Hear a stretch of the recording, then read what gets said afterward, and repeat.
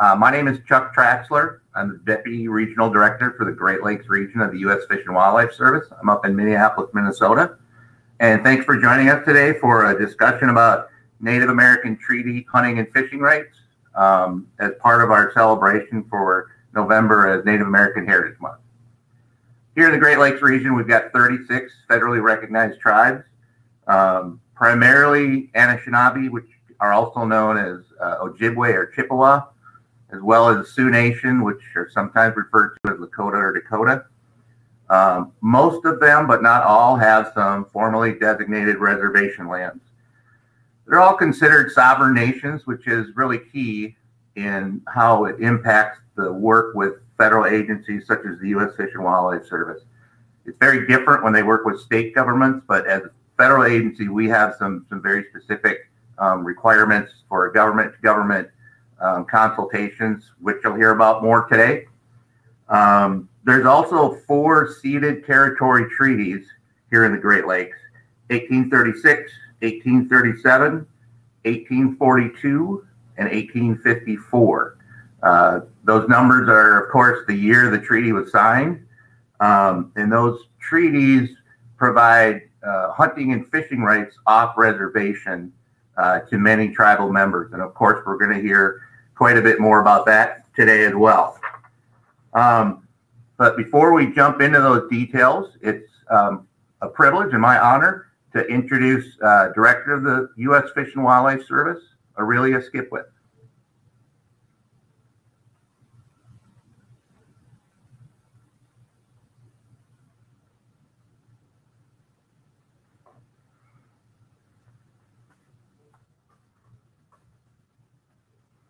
Aurelia, you're on mute. You know, that always seems to happen. So it is an honor to be here. It is an honor to be here with everyone today. So thank you for taking time to commemorate Native American Heritage Month, a time when we purposefully celebrate the rich and diverse cultures and tradition of Indigenous American Indian tribes and Alaska Native people. I'm proud that President Trump is making sure the government fulfills its commitment to Native Americans. Last month, the Trump administration announced 40 new grant awards totaling $24 million, which will expand education options for American Indian and Alaskan Native students. In May of this year, Interior Bison Working Group launched a shared stewardship strategy to strengthen mechanisms for delivery of live bison to Native American tribes. The president signed into law the CARES Act, allocating billions in funding to tribal governments, including over $200 million to Bureau of Indian Affairs funded schools. And in November of 2019, the president signed Executive Order 13898, creating a missing and murdered Native American women and men task force. According to the FBI, there are more than 1,400 unresolved American Indian and Alaska Native missing persons cases in the U.S. The first of the 7 regional offices dedicated to solving cold cases was opened in July in Minnesota. Today, there are 574 federally recognized tribes in the United States. Working with tribal nations on government-to-government basis is one of our highest priorities here at the Fish and Wildlife Service. Through a variety of programs, the department is committed to tribal posturing and helping address challenges in the areas of economic development, education, and law enforcement. I am proud that we honor our tribal trust responsibilities under the service's Native American policy and through programs where we work hand in hand with tribes to conserve natural resources on sovereign lands for future generations. In Alaska, for example, the Federal Subsistence Management Program is a multi-agency effort to provide opportunity for subsistence hunting, fishing, and gathering on federal public lands and waters. Alaska's indigenous peoples, as we and other rural residents have relied upon traditional harvest of wild food for thousands of years and have passed this knowledge and way of life and its culture and values down through the generations. This afternoon, we'll hear from the 1854 Treaty Authority about intertribal protection of hunting, fishing, and subsistence rights for two bands of the Lake Superior, Chippewa, and the Midwest. Thank you to the Great Lakes Region, the National Conservation Training Center, and the Office of Diversity and Inclusive Workforce Management for hosting today's program. And please join me in honoring the cultural and historic legacy and continuing vibrancy of our nation's original inhabitants.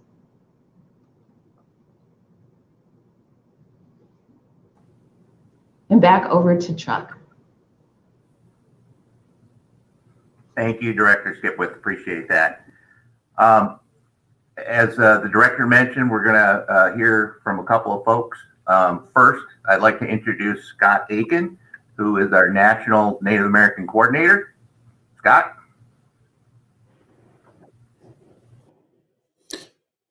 Thanks, Chuck. And thank you, Director Skipwith, for being with us today. I'm grateful to be with you all today as not only a federal service employee of the U.S. Fish and Wildlife Service, but as a Native American enrolled with the Prairie Band Potawatomi of Northeast Kansas, who originally were from the Great Lakes area, stemming from the Chicago and broader area of the Great Lakes. So I say bonjour and welcome you to this discussion today. My history of my experience of the work that I do here at Fish and Wildlife Service stems from teachings that come from my family, come from generations, as the director described, of commitment to conservation of wildlife. Not for the purposes of, per se, resource extraction, but for the purposes of the encompassing aspect of the benefit of wildlife to our spiritual being as well. And so for Native communities, it's intrinsically incorporated into everything that we do, that the work we do in conservation, the work we do in natural resource management is rooted in our faith and stories of our created experience as Native peoples. You know, when many people think of wildlife management, they often think of agencies like ours, or like state fish and game agencies, or maybe the National Park Service or U.S. Forest Service. But you know, oftentimes tribal communities are overlooked for their tremendous conservation management efforts that they do, not only on behalf of the peoples of their specific communities, but also the benefit to the state and to our nation at large. Currently, as the director described, there's 574 federally recognized tribes in the United States, and half of which have significant land bases that require professional fish and wildlife management. And together with Alaska Native corporations, those lands aggregated together exceed 105 million acres, an area nearly 10% larger than the entire National Wildlife Refuge System. To grasp and appreciate the scope and diversity of fish and wildlife conservation activities on tribal lands, it's helpful to look at the historical background of which these programs emerged. And my role in the capacity I serve as the National Native American Programs Coordinator is to work to help us in remembering that dedication that we have committed to as a nation in supporting and upholding our promises to our tribal partners, to our tribal communities that are within the United States here.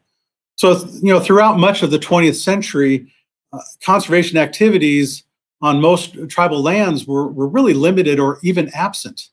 And that was due to systematic poverty, underemployment, and other pressing social needs that outweighed the ability of the tribal government to establish tribal conservation departments. And yet, as I said, fish and wildlife has been a vital importance to Native American and Alaska Native peoples, not just for food and sustenance, but also because of a deep and intrinsic connection of wildlife to tribal religious beliefs and cultural values, as I stated a moment ago.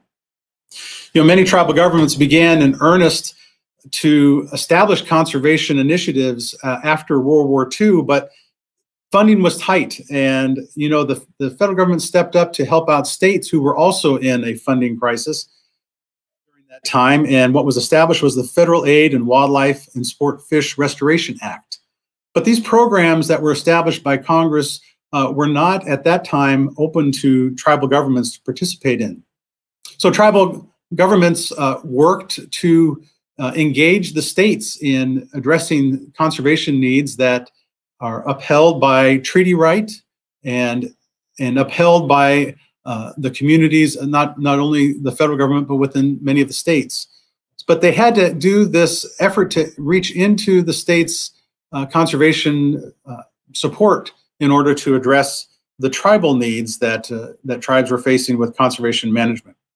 A few tribes who made this overture also reached out to the U.S. Bureau of Sport, Fish, and Wildlife. It's our historic name of our agency that later became known as the U.S. Fish and Wildlife Service.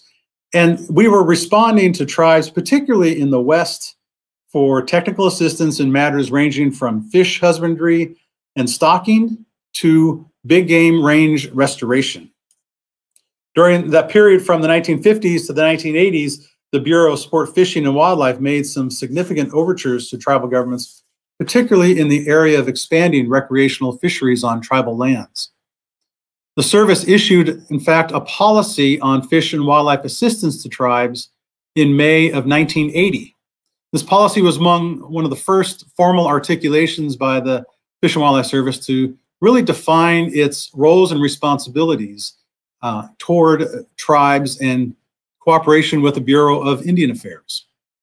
So throughout the 1970s, the 1980s, as tribal governments advocated for improving overall environmental quality on their lands, there came about a consortium of tribes who really began to form the foundation of what we now have as a modern day tribal conservation program on many of our tribal lands that exist. And what they did back in the 70s is brought together a cohort of tribes that established the Native American Fish and Wildlife Society. And also in the 70s, groups like the Great Lakes Indian Fish and Wildlife Commission, the Northwest Indian Fish Commission, and the Columbia River Intertribal Fish Commission were able to work with Congress and receive funds to stand those commissions which still exist today, that many who might be listening to this have worked with in various aspects. One of the very first goals of the society was to really focus on endeavors to establish workshops for professional fish and wildlife law enforcement. And that has grown from that initial need to the broader conservation effort we now experience, many of us in the work that we do. Similarly, as a result of Alaska's focus on protecting the indigenous customary and traditional way of living, Congress passed several pieces of significant legislation. In the 1990s to 2000, there were legislation components that brought about the Federal Subsistence Management Program, the Alaska Migratory Bird Co-Management Council, and numerous agreements to co-manage marine mammals with Alaska Native organizations. I give this as a foundation just to show the richness of how our agency has interacted over the many decades of our own existence to help and partner with tribes and form a much stronger, lasting relationship and commitment to conservation efforts. To emphasize this, back in 1994, under the direction of Molly Beatty, the service drafted and issued its current national Native American policy, which the director just alluded to.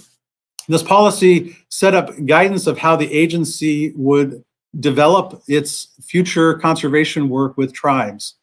And among the policy tenets, there were 10 guiding principles to that. Addressing sovereignty meaningfully, talking more openly about fish and wildlife long-term conservation efforts, government-to-government relations, self-determination, allowing a tribe to determine for its people how conservation would be managed on their reservation lands, communication, to build that arm of our responsibility up with tribes. Funding to help tribes out in their endeavor to stand up fish and wildlife conservation programs. Culture and religion, that we would recognize how our service actions may impact those important aspects. Law enforcement, as I mentioned earlier, is another component. And to offer technical assistance, and finally, training and education. All of that, realized back in 1994, has been carried forward to today.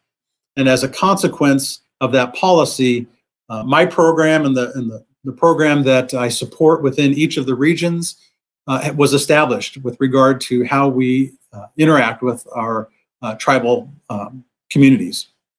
My position was established back in 1994 as the Native American Liaison Officer, but has since been moved up into the Director's Office, where I took that role back 6 years ago, and now am working to address this from the headquarters office level.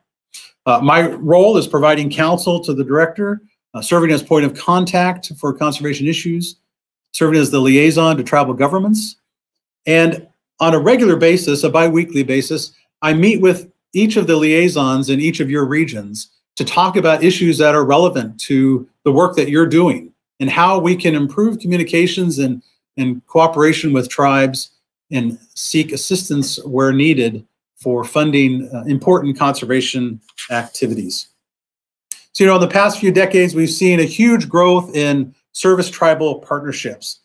And I think, as mentioned here just a moment ago, some of that comes from the traditional ecological knowledge that tribes bring to the table, which is a significant component to our understanding how wildlife and the environment interact in ways that we, in our science mind, may not easily see, but can be articulated through much of what the richness of the tribal community experience and their cultural experience can bear on support of animal species. We've had coastal restoration of brook trout along the shores of Lake Superior, an enhancement of Apache trout habitat in Arizona, working with black-footed ferret in Montana, or the Penobscot Indian Nation of Maine as we work to restore nearly 100 islands, habitat on 100 islands in the Penobscot River. And in Alaska, we did, through this traditional ecological knowledge endeavor, we were able to bring about the restoration and recovery of the white-fronted goose population. So, there's so many things that have been a positive of how we have grown to recognize one another's needs, our needs in the federal government, tribal needs in the tribal communities. And we rest in that tension through our policy, trying to find the most effective ways to continue to move forward together in conservation in a world that we can very well attest to is constantly changing and needs more cooperation, more communication amongst sovereigns like we do through our program. So I hope that you all appreciate the great opportunities that exist in your own region, where you can do some tremendous work for conservation benefits in cooperation not only with the states, but also with our tribal partners. And I think that's the great gift we have today, is to talk a little bit more in depth through Sunny's presentation about how those partnerships can really affect tremendous change in our environment.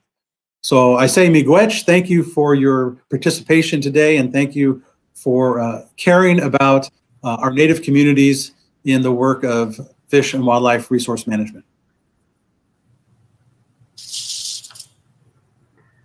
Thanks, Scott. Appreciate that. I've had the pleasure of knowing Scott for quite a while and have learned much from him, and I can attest to the fact that since the establishment of his program, certainly here in this region, we've been much more proactive and hopefully much more effective in working with tribes and not thinking of it as something as an afterthought. It's the initial thought. We always think of tribes whenever we start doing work and engage them much more proactively, I know, than we have in the past. So that's a great benefit of having Scott's program around, and he's a great resource for the Fish and Wildlife Service. I'd like to remind folks that at the end of our next presentation, we'll have an opportunity for a question and answer session with all of us on this call today. Unfortunately, we can't interact face to face, so you need to put any questions you might have in the chat feature, and then I'll read them and we'll answer them. So with that, I'd like to introduce the Executive Director of 1854 Authority, a great partner for us here in the Great Lakes region, Sonny Myers. Well, thank you very much. And I'd like to thank the Fish and Wildlife Service for allowing me to come here and share what I do and what I've been doing for a while up here in northeastern Minnesota. And just briefly, my name is Sonny Myers. I'm the director of the 1854 Treaty Authority, and you're going to hear all about that in the next session, time slot we have. I am an enrolled member of the Grand Portage Band of Lake Superior Chippewa, but I've lived in Duluth, Minnesota my entire life, and so that's right on the tip of Lake Superior. And this is it gets a little cold here in the winter, but I still like to call this my home. So I think I really want to jump right into the presentation. So hopefully I can make it interesting too, because I realize I got the afternoon slot, and you know you're kind of tired, and you know you're not in the office, so easy and not off. But I'll try to make it interesting anyways. But this, you know, I've been doing this. A couple of disclaimers too. One is I'm not an expert on treaties. One time I got introduced as that, hardly an expert. It's sometimes treaty law can be very complex, can be a little bit confusing at times. And I'm also not a lawyer. And I say that just because I'm going to be talking about some court cases, and maybe I always don't quite get the language right or whatever. But you might be going, well, since you're not an expert and you're not a lawyer, then why in the world are you talking to us? Well, what I do have is I have about 26 years of practical experience implementing treaty rights on behalf of my band and another band. And so I've actually learned a lot over the few years. And the presentation I'm about to give really stems from over the years having to try to explain treaty rights and trying to explain who we are and what we're doing and why we're here. So if you can go to the next slide. That's really what I want to answer. Who are we? Why are we here? What are we doing? And I might even add, you know, why does it matter? So let's just jump right in. So next slide, please. So we are an intertribal natural resource management organization, and we implement off-reservation hunting, fishing, and gathering rights, right? These treaty rights of two bands, the Grand Portage and Bois Forte bands of Chippewa, in the territory ceded under the Treaty of 1854. And so hopefully I've highlighted some terms here, and these are the terms that are going to become clearer and clearer as we move along. Remember, intertribal, we work off reservation, and our job is to implement treaty rights on behalf of these two bands. So, next slide, please. So let's go back in time a little bit. We can go to, around 1800, could be before, could be after, whatever. And we're talking up here in the Great Lakes region. And my ancestors, along with a lot of other indigenous people, lived in these regions. And it really was a semi-nomadic type of lifestyle, because you didn't have the cub foods or whatever. So you had to go to your food source. And so like the picture up in the right there depicts racing season.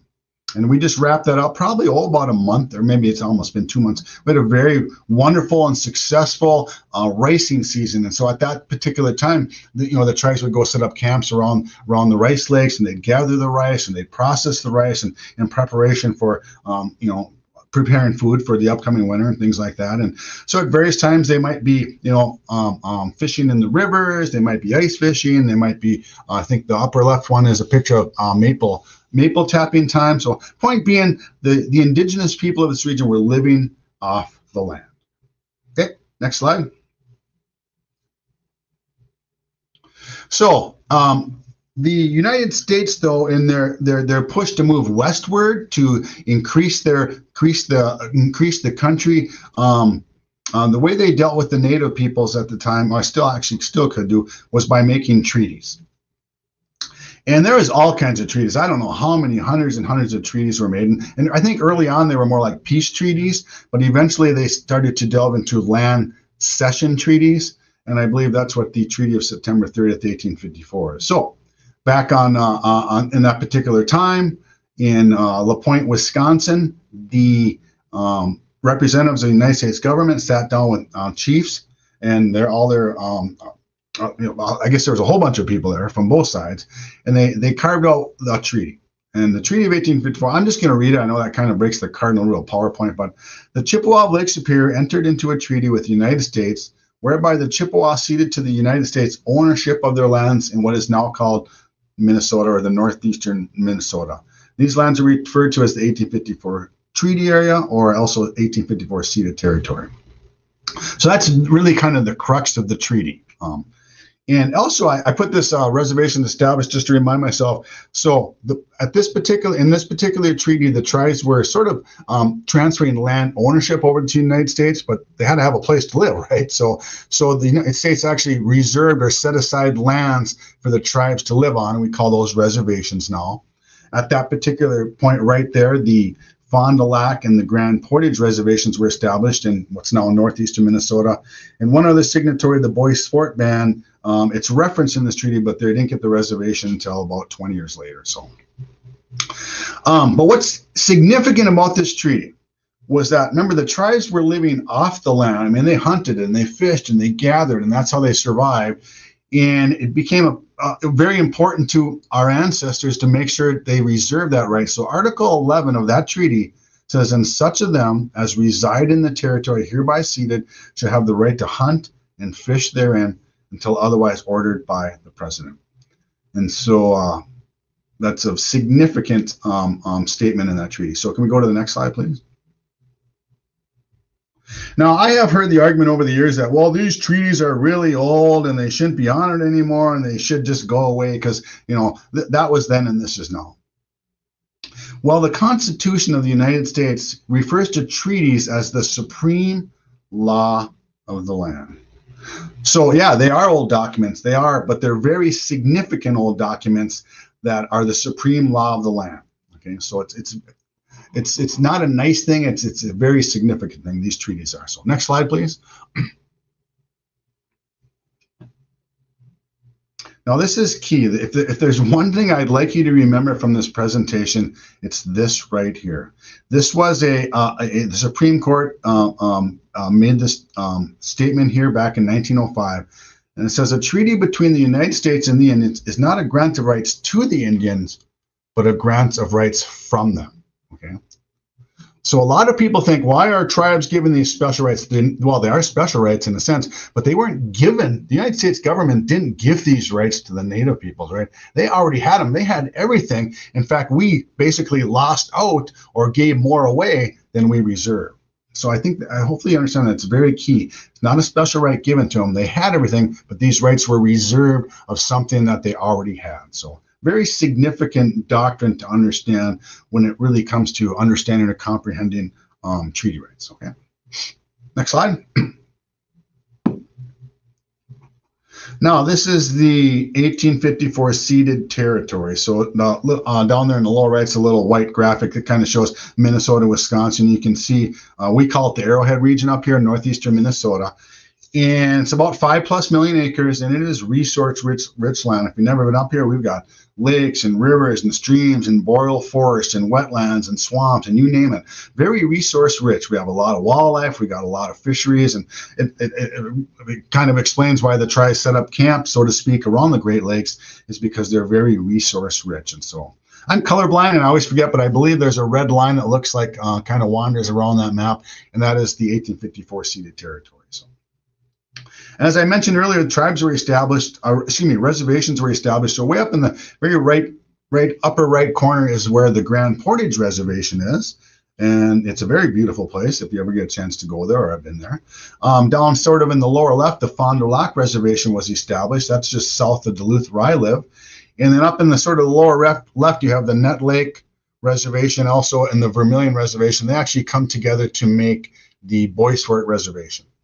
And as I mentioned, I work for the Grand Portage Band and the Bois Forte bands. So that's the 1854 ceded territory right there. So, next slide. And as was mentioned earlier, there's a lot of treaties. This is sort of treaty country, right? You have the 54, 37, 42s. So I just put this map up there just to show you that there's a lot of land cession treaty areas here in the Great Lakes region. As Scott mentioned, there's these intertribal commissions. So there, in our neck of the woods, there's our organization, 1854 Treaty Authority. In the middle logo below is Chippewa-Ottawa Resource Authority. They deal with the treaties over where modern-day Michigan is now. And then we have the Great Lakes Indian Fish and Wildlife Commission, who works with the tribes that have the 1837 and actually 1854 treaties. And so these are three sort of intertribal commissions, I guess we call them, that work with the tribes to help implement these off-reservation treaty rights. And as was mentioned too, there's actually a couple out in the Northwest, the Native Northwest Indian Fisheries Commission and the Columbia River Intertribal Fisheries Commission. It's hard to remember all those acronyms. So there's only really 5 of these unique organizations in the United States. So I just wanted to kind of put that up there for you, just so you have a visual picture of the ceded land. So next slide. Now, as I mentioned, I'm not a lawyer, but as the the tribes always had these rights, but I think due to years of suppression, really by the governments and persecution, the tribes just sort of lost. I think they quit going off the reservation, and they just sort of lost this treaty, this off-reservation treaty right things, in a sense. So, but as they began to realize and understand these treaties, they began to sort of reaffirm or sort of resurrect these activities. They met opposition from the states, and so a lot of times, or I shouldn't say a lot. So these ended up going to court.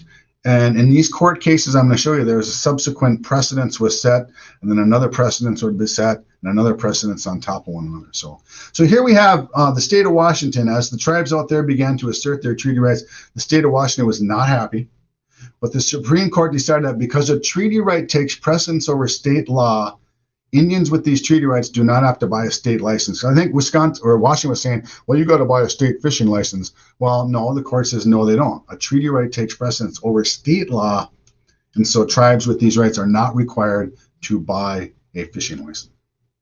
So that's one of the precedents. And about 20 years down the line, you can go to the next slide, please.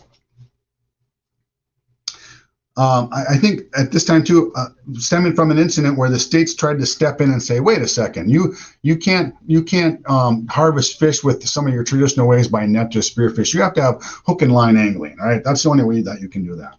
Well, this ended up going to court too, in what's called the Belloni decision. I don't know if I pronounced that right. The federal judge, though, held that the state is limited in its power to regulate treaty Indian fisheries. It has to be reasonable and necessary for the conservation of the fish or the species, whatever it means. So they can't just come in and say, well, you can't do that. There has to be, like, I would say, a biological reason for the state to chime in. So, next slide, please.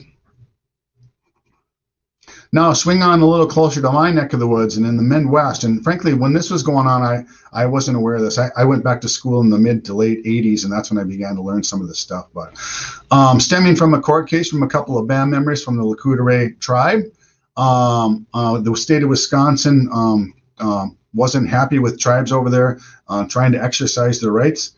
And so this ended up in court. In 1983, in what's called the Voigt decision, the Supreme Court of Appeals agreed with the Lake Superior Chippewa that indeed these hunting, fishing, and gathering rights were reserved and protected in a series of treaties between the Chippewa and the United States. And once this court case came out, there's a lot of tribes in Wisconsin, they began to exercise their rights, which they had every legal right to. And of course, people looked at this decision here and said, oh, okay. Next slide, please. No. It was just the opposite.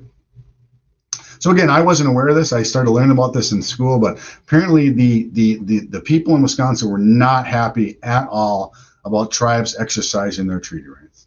And these are some pictures that show what was going on at the boat landings. There was protests, and it was not a good time from what I understand.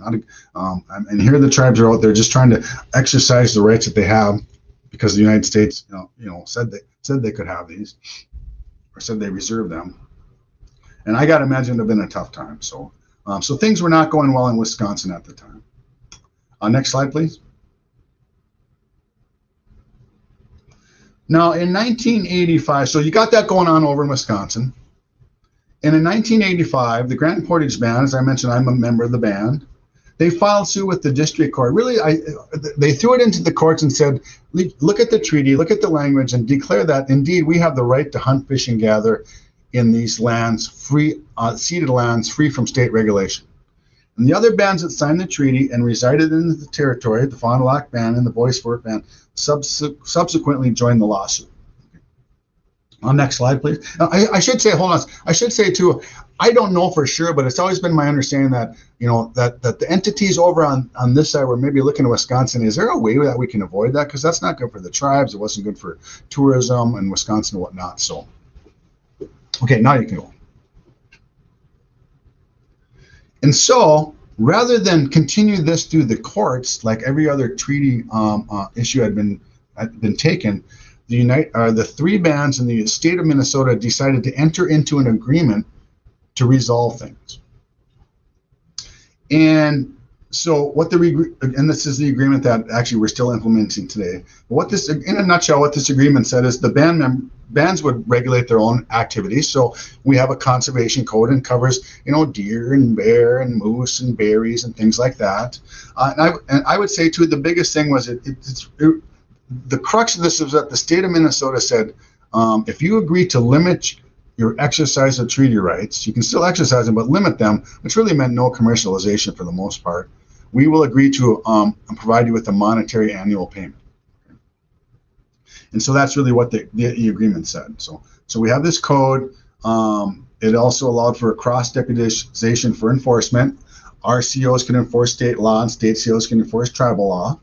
And also had to establish a judicial services division, because if somebody violates the code, they have to have a place to go.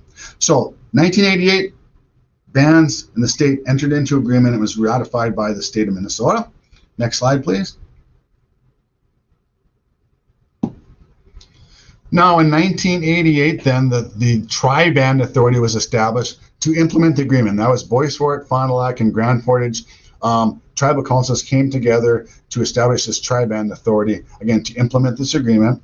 Now in 1989, the Fond du Lac Band withdrew from the agreement, which any party could do with a 1-year notice. And sometimes I get asked, why did they? And I can't answer for them. You'll have to ask them. So let's continue on the timeline. Next slide, please. So in 1989, after Fond du Lac pulled out, the Tri-Band Authority became the 1854 Authority, continued to implement this agreement for the Bois Forte and Grand Portage bands, and we still continue to do that today, here in 2020. We're small. We have about 15 full-time employees, but we give a pretty good bang for the buck, I think. We have an admin division. I always say someone's got to, take care of the paperwork and fill out the reports and sign the paychecks. We have a resource management division, which I'll talk about in a few minutes. We have an education and outreach division, which I'll talk about a little bit. And we also have a conservation enforcement division. So those are the 4 divisions that I oversee for the 1854 Treaty Authority. So next slide, please.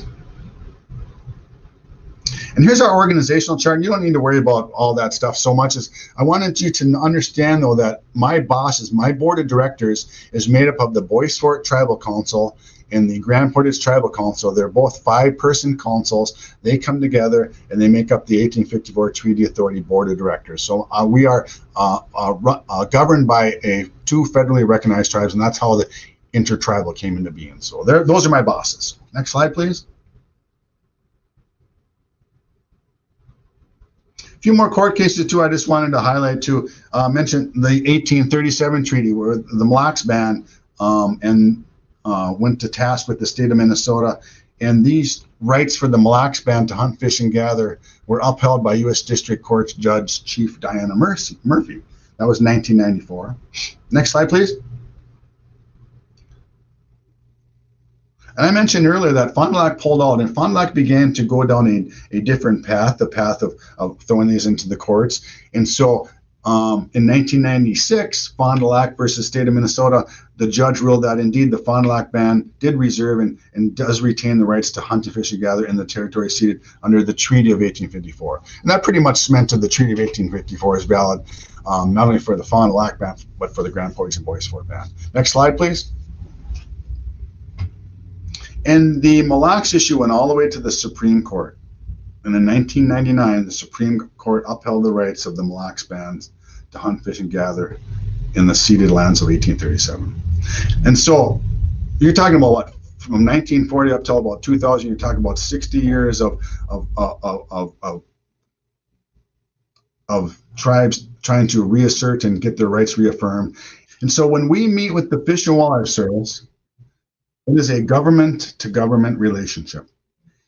And that's what we do from time to time. In fact, we most recently sought consultation when the moose was petitioned to be listed as an endangered species. And so Fish and Wildlife Service came up and we interacted on a government-to-government basis. And so I'm assuming most of you know that, but hopefully you do know that when you're meeting with a tribe, any tribe, it's a government-to-government relationship. So very key to remember. So, and don't worry about all that busy stuff on top, but you can go to the next slide.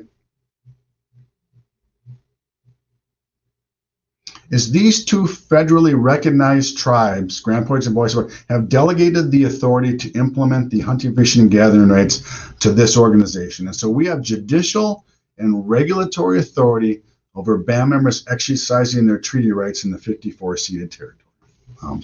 You can go ahead. We'll skip the rest of that stuff for now. So I realize we want to have time for questions. So who's our constituency?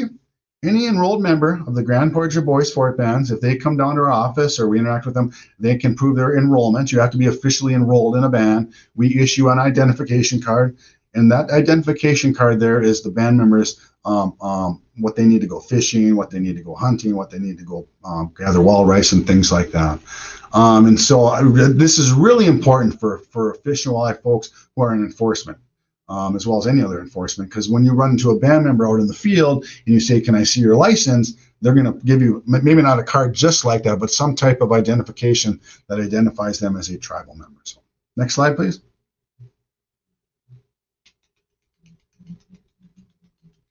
And so just briefly, we've got band members out exercising their rights, hunting, fishing, and gathering. Right now, it's deer season in northeastern Minnesota, and so we have band members that are out, trying to get their deer, hopefully as we speak. And their ID card, again, gets them out there to undertake lawful activities. Next, next slide, please. I'm not going to read all this, but this is our mission statement, and it's all about the treaty rights. Our job is to make sure that the rights secured to our member tribes to hunt, fish, and gather within the ceded territory shall be protected, preserved, enhanced, not only for present, but for future band members. And so everything that we do drives right out of our mission statement. And we do that by, next slide, please, by implementing 4 goals.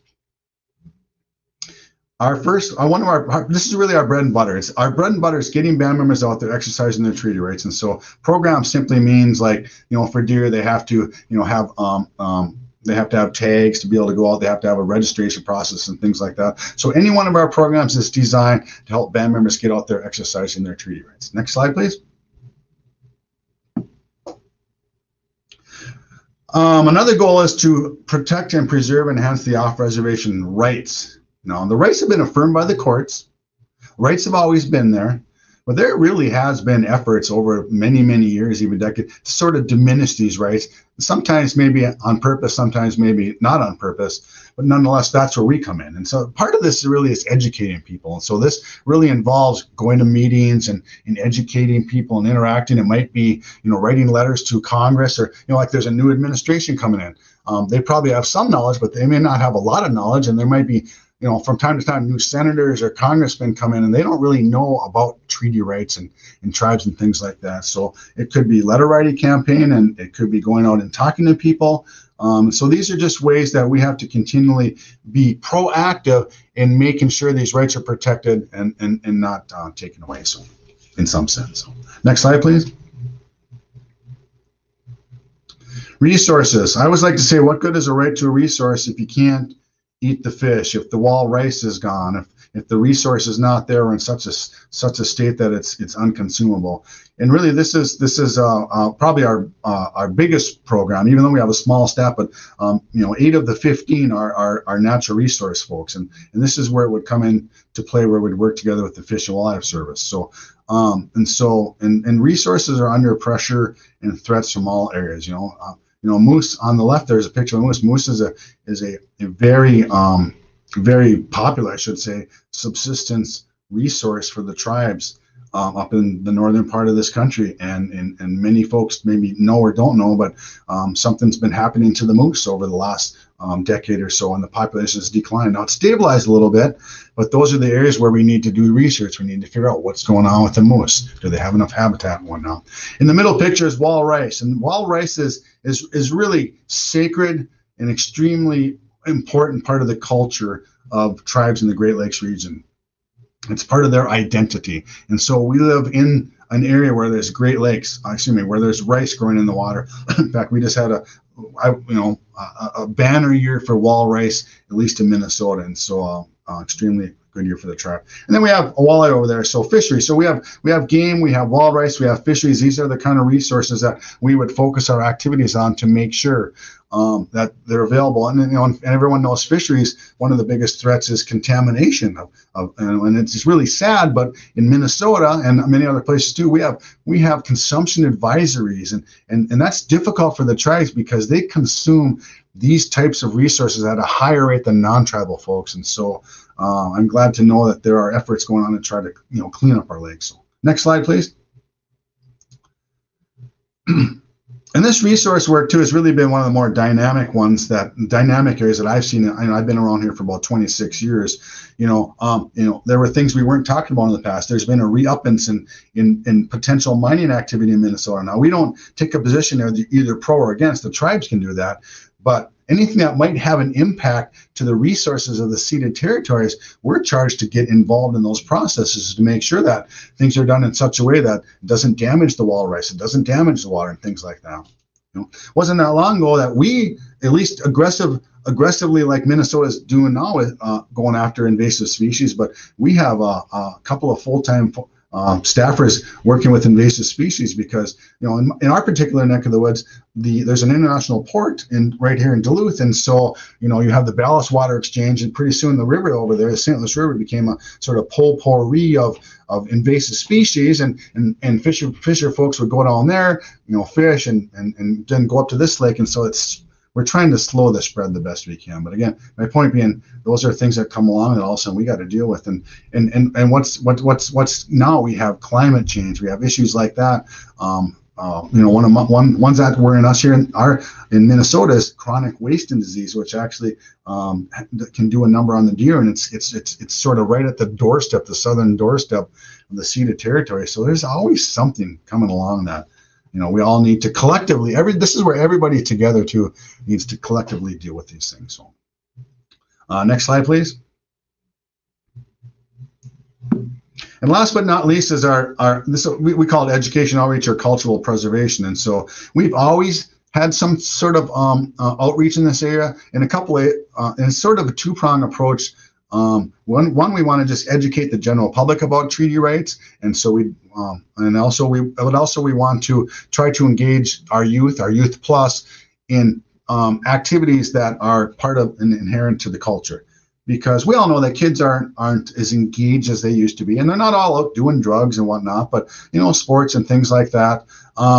So we work with the tribal communities to try to put on programs that can expose them to the things that are integral to the Ojibwe way of life. And so we have a full-time person that actually does that, and she does a wonderful job. And also, this has probably been our most challenging thing with this COVID going on, because this all involved face-to-face interaction. So this has been very challenging, will continue to be for a long time. But I like educators, though. They're very creative, and they've found ways to sort of work even though we can't be face-to-face. So very important programs. And just a couple more slides. I'll finish up real briefly. Next slide. As I mentioned, we have a resource management division, and we do a lot of work, but again, small staff. And so this is the only way that or the best way we found, and everybody's found, to accomplish great things is to work together, right? Whether it's the states, whether it's the feds, whether it's the locals, whether it's the tribes, we all need to work together to try to tackle the issues that are important in our neck of the woods. So we're very active there. Next slide, please. As I mentioned, this is our education outreach, our cultural preservation division. So we'll keep doing that. And next slide, please.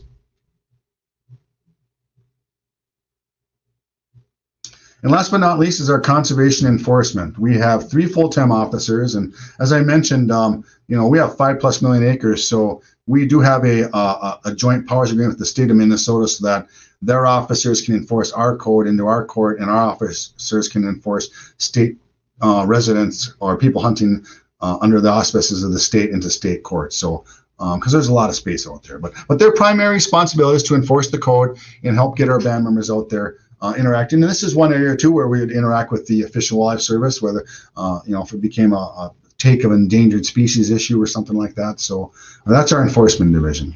And last slide. And I'm sorry if I talked a little bit fast. Sometimes I was trying to watch the time and leave time for questions, but hopefully I was able to get across what we do. We do have a website that has a lot of great information, and there's a little publication in the left there. It's called the Right to Hunt and Fish Therein. It's actually available on our website. If you were to go to our website under quick links, it's right at the top. But this publication right here really does, it stemmed from this presentation right here, but if you're into, especially the first part where we talked about the treaty rights and stuff that was going on in Wisconsin and Washington and whatnot, this is a really, I think, a great publication, not because we put it out, but because it's very interesting. It just provides a lot more background and context to what I tried to talk about today. So you can tell your supervisor that the guy that spoke today gave you permission to spend some time reading that while you're at work, because really I think it can help you. Again, it's 1854 centric, so it does help you to, it does focus on the 1854 treaty right here. But in a general sense, I think you can take and apply that to, where the other intertribal commissions that you might be working with too, whether it's GLFWIC, CORA, NIFWIC, or CRITVIC. Just help to give you an understanding. And they also have great publications also. So with that, I will quit talking and I'll hand it back to Chuck.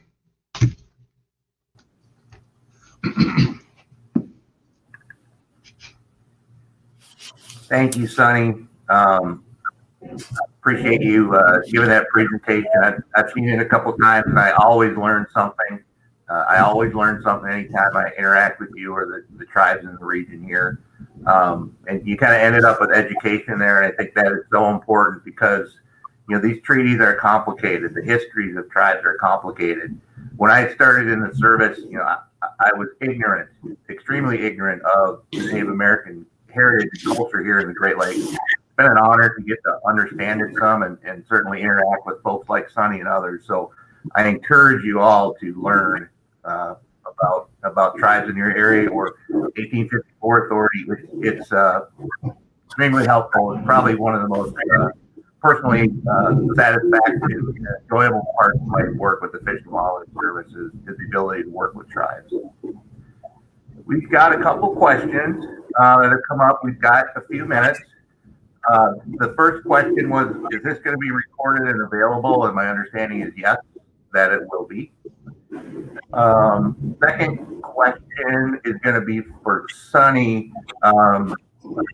You mentioned hunting and fishing, but the question was, in addition to wild rights, are there other gathering, traditional gathering things that the tribe has the right to?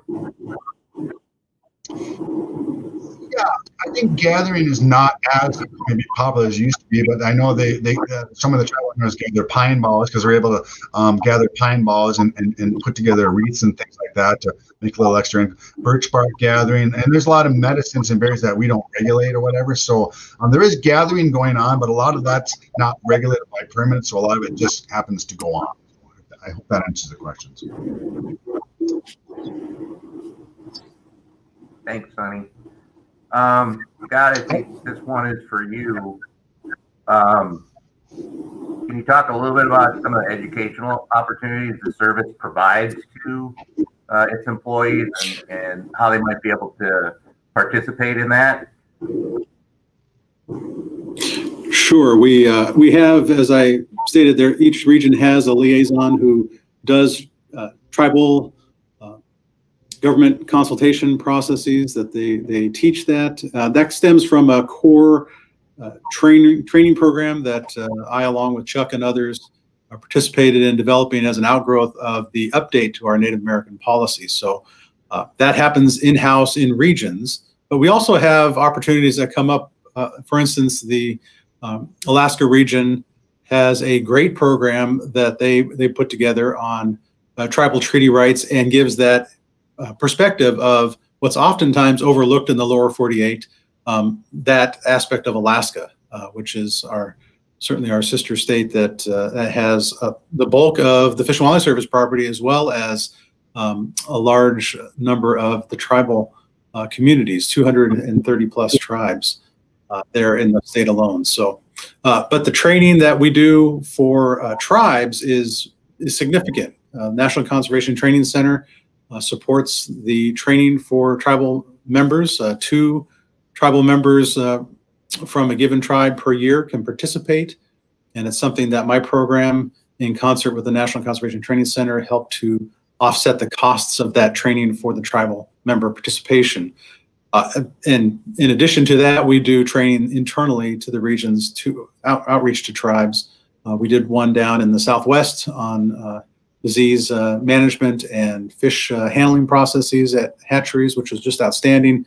Had some of the greatest participation of the Southwest tribes in years together with us to go over that. So if you have an interest in training, certainly talk to your regional liaison, whether that's for your training or for training of tribal members. Thank you, Scott. And I think, that's an important point. One thing that I've certainly learned that every tribe is unique and different. All the treaties are unique and different. Certainly, the rights of Alaska tribes are very different than some of the treaty stuff that Sonny just talked about. The 1854 treaty doesn't apply to anything outside of 1854. That was one of the questions, so wanted to point that out. We're coming real close to the top of the hour, so I'm going to do one more question, and then I'd like to ask the director to kind of close us out here. But the question is from Kathy Cox. She's working on a plan for tribal engagement for Texas state parks, currently in the information gathering stage. Can you point me towards any useful resources? Scott, maybe that one's for you.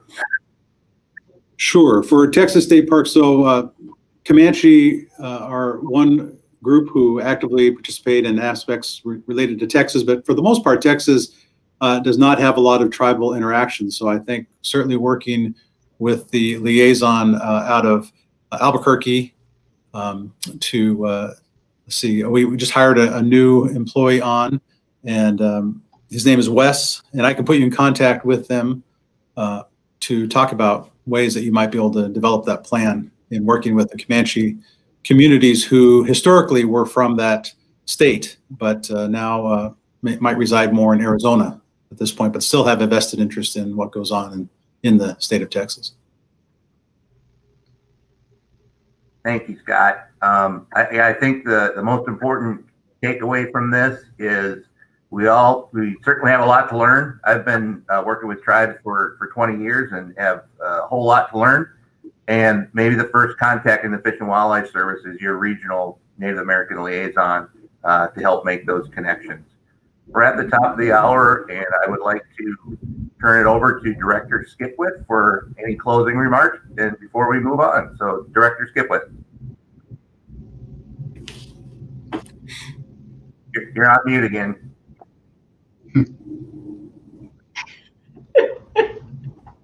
I love the mute button. Thank you, everyone, for attending today's session.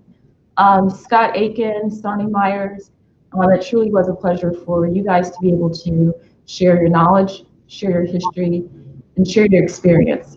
It's all part of our makeup as Americans here. It's all part of our history. And being able to learn something new all the time is helpful, especially when we're all working in this space of conservation. So I really enjoyed learning about court cases especially, and really defining and understanding the rights that tribal nations, Alaska Native corporations have as well. So I look forward to our next session that we have. Thank you very much. Thank you very much, Chuck, for being our host. And everyone, if I don't see you before the Thanksgiving holiday, have a wonderful Thanksgiving. Thank you. You too. Thank you.